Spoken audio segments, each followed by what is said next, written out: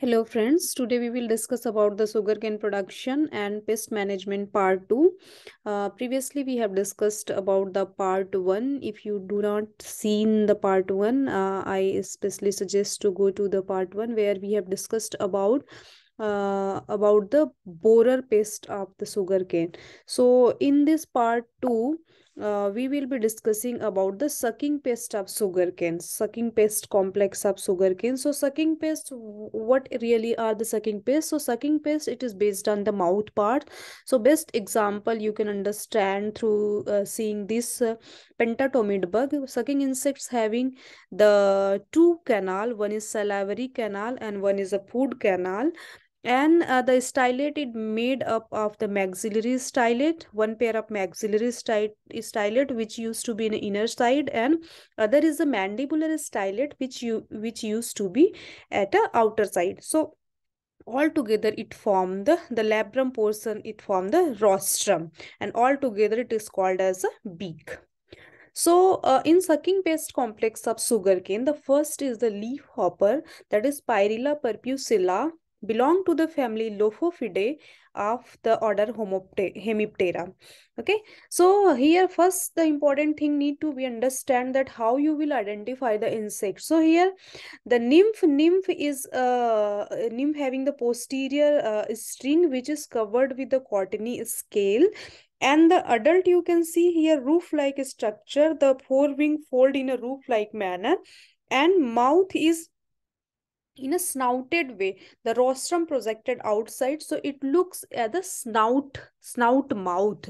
So the symptom, how you will identify: the leaves become yellow covered with black sooty mold, and top leaves get dried up and lateral buds germinate. So this is the important symptom you need to remember.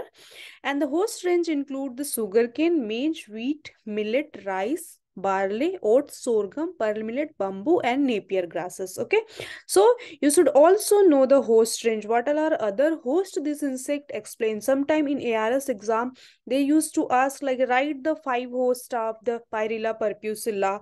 So you should know the other host also. Coming to the biology, since it is a hemipteran insect, it having the 3 stage in life cycle. So one is the adult, as here it is mentioned in the picture.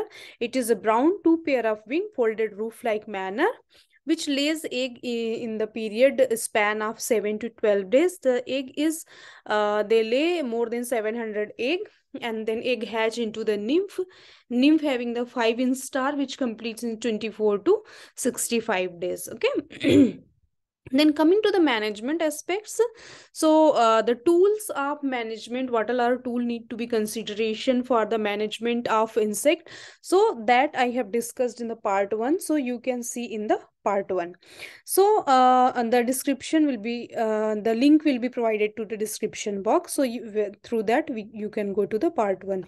And coming to the management, avoid excessive use of nitrogen fertilizers and set up light traps, and retracing should be done between 150 to 210 days after planting. And very important thing is here that the lepidopteran parasitoid Epicarnia melanoleuca is important parasitoid to control this insect. So 400 to 500 cocoon used to be released. Cocoon means in at a pupal stage.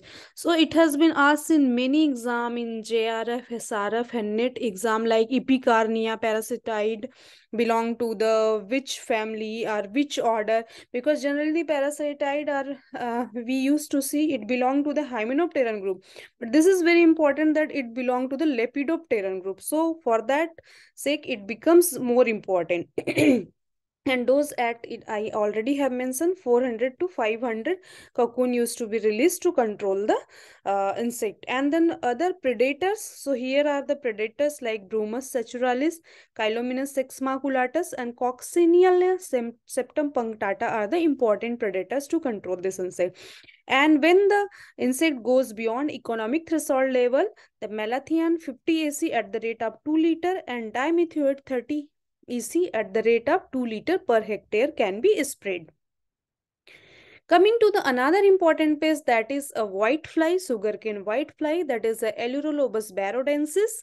Scientific name is also important because many time in a multiple choice question it used to cause. So it used to ask in NET exam also, as well as a SARA Fanaris exam. The family of white fly is the Elurolidae of the order Hemiptera. And then here you can see how the symptoms of damage look like. This is the nymphal in star. So the symptom of damage, yellowing of leaves turn pinkish later, and gradual drying and presence of the sooty mold. If we see the biology of insect, so adult, they are pale green with gray white wing, and egg, they lay 120 to 50 cigar shaped egg per female. Okay, and the nymphal stages complete in a 8 to 10 days.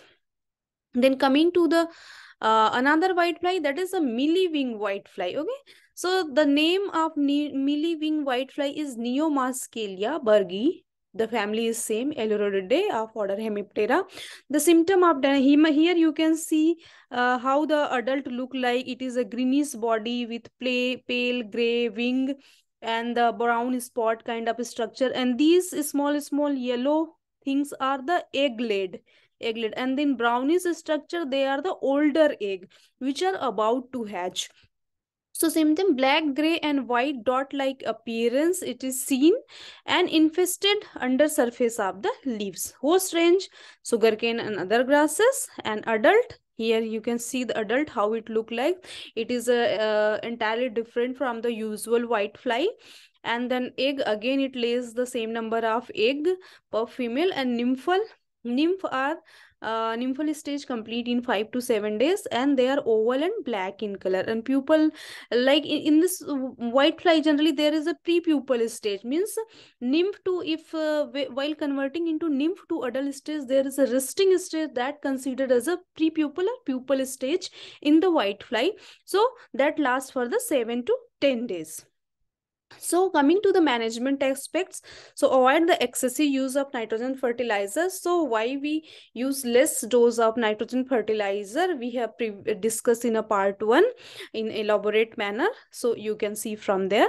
And coming to the parasitoid, we can use the nymphal parasitoid, Azotus delhiensis and Encarsia Isaki. And predator, the difference between parasitoid and predator we have discussed in our previous part 1. So other predator used are Chilocorus nigratus and Simnus nubilus. So and the pesticide which we will be using when the economic threshold level goes up, pest goes beyond economic threshold level, the phenitrophian 50 AC is very effective, and the monocrotopas 36 SL is effective to control this pest.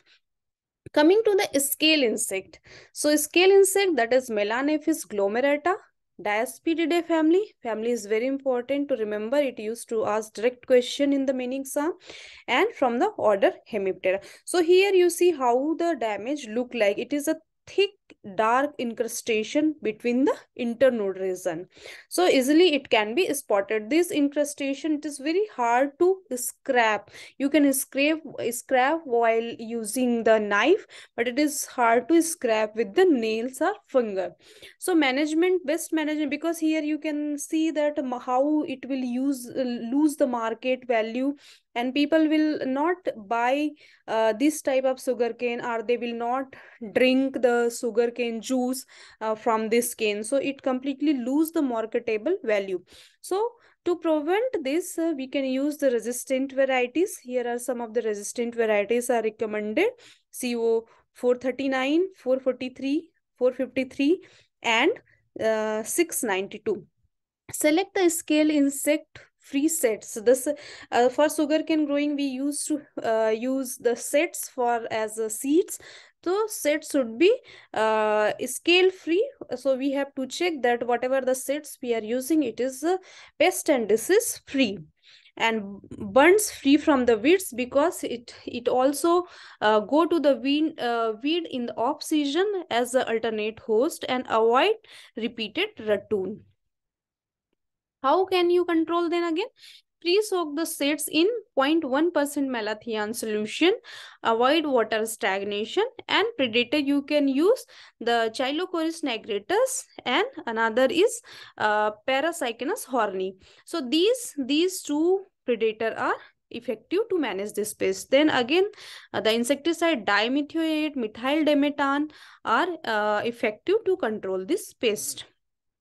Coming to the another important sucking insect of sugarcane is the millibug, Kitsenkiella suckeri, that is belong to the family Pseudococcidae and the order Hemiptera. Here you can see how it causes damage, and here you can see the cane is fully infested, and how the insect look like. Here you can see the how the cottony insect look like. So the insect is pinkish oval insect found beneath the leaf sheath of the nodes. Here you can see the node region, and this is the sheath region, leaf sheath region. So beneath the leaf sheath region, it used to accumulate or congregate and then suck the juice.